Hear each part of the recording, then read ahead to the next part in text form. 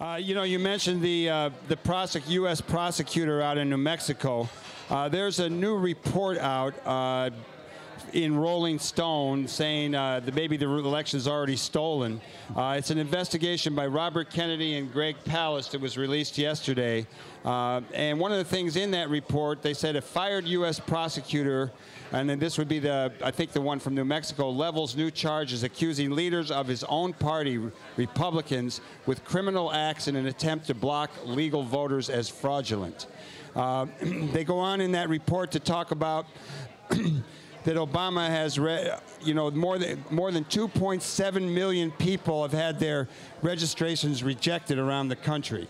And in Colorado, which has a Republican Secretary of State, there's been 1 in 6, I believe, have been taken off the list. So do you, as someone who's in charge of voter registration here in Illinois, do you talk to people in other states? Do you hear these kind of reports? And how? Well, Michael, I don't hear a lot. I can tell you what I do know, which is limited. I can't respond to the number of people who, in fact, may be kind of kicked off the rolls. I do think there's some confusion there. And no offense to Kennedy and others, but there may be some confusion there over how people canvass. But let me tell you what I do believe is a voter suppression scheme, which fortunately, of all places in Ohio, the Supreme Court actually ruled in our favor. In other words, the real clever people in the White House understand with the new laws, if in fact you say that the voter registration laws and the voter registration names that you've got have to match identically, okay, with your records. So what happens? What's your middle name, Michael? Gaylord. Okay, well, let's say G. Okay, so let's say I register you, and I put Michael, instead of G, I put Michael B. James. Okay, it can happen. Mistakes may happen. The question is, are you still the same guy with the same driver's license, everything? You are. The problem is what they tried to do in Ohio, Republicans again, to force the Democratic Secretary of State to have everything match identically. Now, the point is, that would knock you off the voting rolls, and it shouldn't. Now, again, if you're making it up, you should be knocked off. But if it's just because someone had a typo, which happens when you have all this data entry, and they put west instead of east on Lund Avenue, that's the kind of thing that some people are trying to take to what they call the letter of the law, which I'm saying is blatantly an attempt to knock those people off. Now, ironically, the U.S. Supreme Court knocked that down. And so there was a big victory for us that this kind of tactics we're talking about in Ohio seem to have failed. But so you can see how if someone plays what you might call the letter of the law, which they shouldn't in my book, the result is people would be knocked off the rolls. Here in Illinois, voter registration is up, and there's a lot of people encouraging us to go vote early. Someone said to me today, well, they really like going on Election Day. What's your take on reasons why people should get it done early? Well, I think people should do whatever they want to. The reason that I introduced motor voter in Illinois was simple, is that we're the only major democracy in the world that votes on a working day. Others vote on weekends or holidays, and that's what it ought to be. And what I tried to do is to pass a law which would allow everyone to vote by mail as well. But that didn't pass here in Illinois, so the next step was I said, listen, then we have more election days.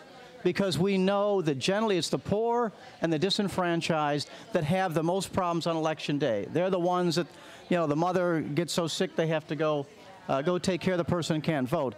So by having early voting, all it means is for about 18 days or whatever the number is, it's Election Day. It's really difficult for us. It's like all of a sudden we got many, many election days, but it's great for voters because they're not sure. They don't know when they'll get called out of town.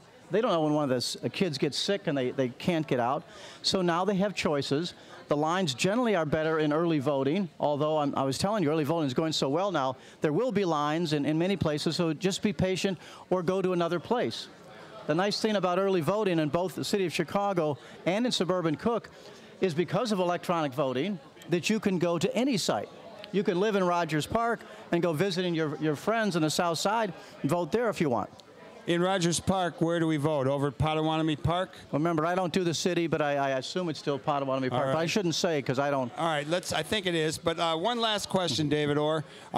People have a lot of fear based on some realities from the past about these electronic voting machines. So there's a company called Diebold, I believe, and they've been connected to Bush, and so there's, you know, there's some people who really think there's conspiracies. What's your take on the automatic or on the electronic voting machines and maybe their future?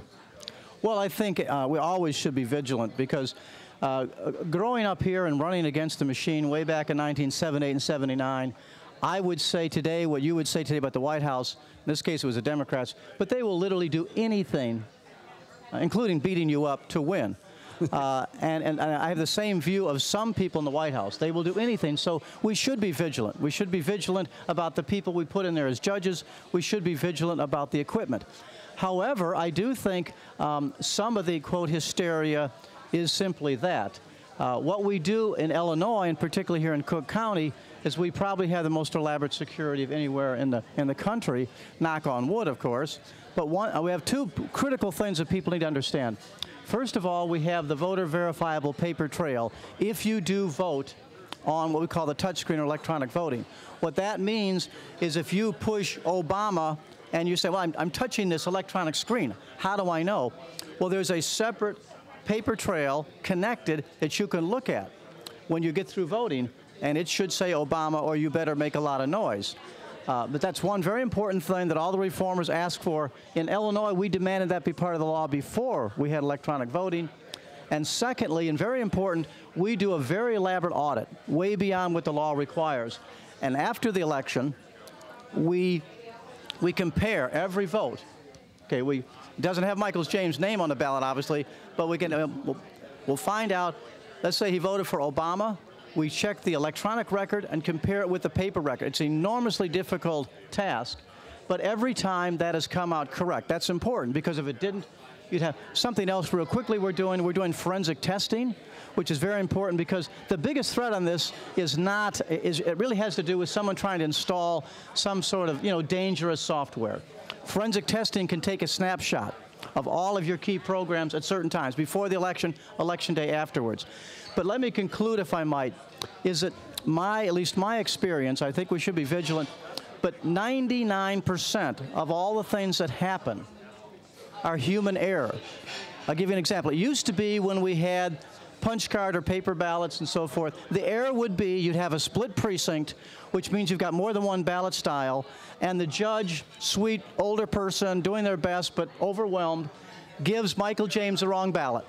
And Michael, it's the same ballot for president, but for state rep, instead of having Mr. Osterman, has got somebody else. He may or may not catch it. That's an error. The same thing can happen with electronic voting, but now there's some sort of grand conspiracy. With electronic voting, the difference is Michael comes in and the person codes his ballot, which we have to because there's so many, and instead of pushing in 61478, they push in 61476. Okay, so same thing could happen. The ballot's correct on most things, but when it comes to state rep, because he's in a split precinct, doesn't happen much, but that's wrong, but it's a human error. It's not a, quote, electronic conspiracy. So, but I think the jury's still out. I think we have to be vigilant. We've tried real hard because we actually work with the scientific critics, and that helps us. Unfortunately, many of my colleagues just dismiss them. We work with them, and they give us a lot of good ideas, and we try and institute those ideas so we can ideally have the best of both worlds. So I really don't think one has to worry. David Orr, I want to thank you so much for coming on live from the Heartland here on the 18th of October, getting ready for the 2008 presidential election. Your work is cut out for you in the next few weeks. Sure. We wish you well, and the main thing is everybody go vote. Let's have a big round of applause for our neighbor and friend David Orr. You are listening to Live from the Heartland here, the Heartland Cafe. We bring you this show every Saturday morning on WLUW 88.7.